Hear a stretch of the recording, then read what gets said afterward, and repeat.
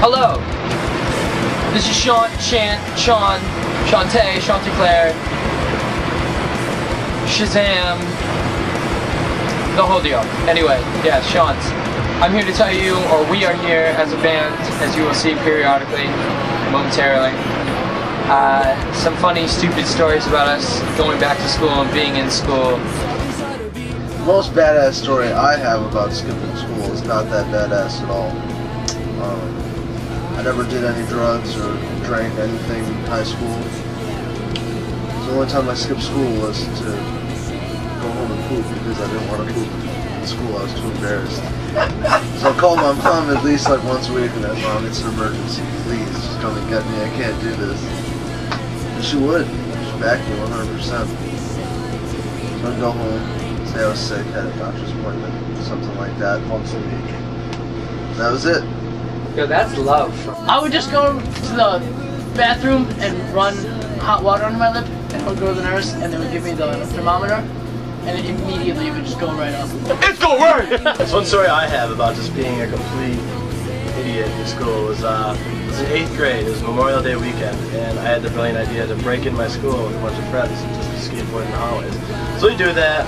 We're young, not knowing they had like silent alarms at their Central Police Station. So all of a sudden, I'm skating and I look out the window, I see a cop car.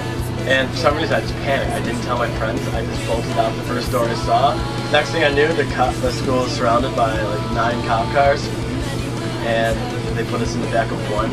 There's probably like 6 of us. And my mom had to pick me up from the police station. We were skateboarding in my school. First day of kindergarten, broke my wrist.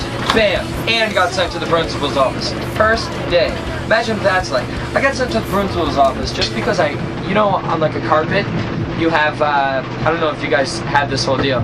We had a carpet with different shapes on it that bordered it, and you had a name tag on the first day. And mine said Sean. My friend Andrew, who I knew in preschool, was sitting across the way. So me being like this witty, devious dude, I took my name tag and switched it with like the slob who was sitting next to me. And definitely got in trouble for it. Got yelled at on the first day.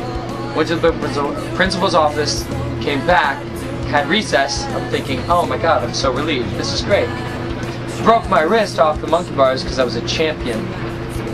And went home where I had a babysitter. She didn't understand that I had a broken arm or wrist and gave me an ice pack, which was awesome to have, really. And I went to the hospital 2 days later, which, as you can imagine, for a 5-year-old, sucks.